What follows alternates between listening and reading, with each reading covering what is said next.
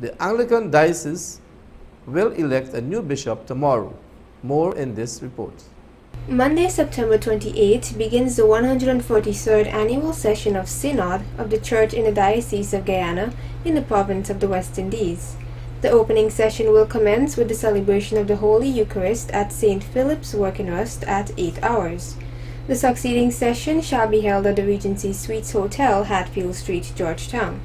While on Tuesday, September 29th, being the feast of St. Michael and All Angels, the Diocesan Council has prescribed the elective committee meet for the purpose of electing a bishop to fill the vacancy in the Diocese of Guyana since the passing of the last serving bishop, Cordell Jerome Moss.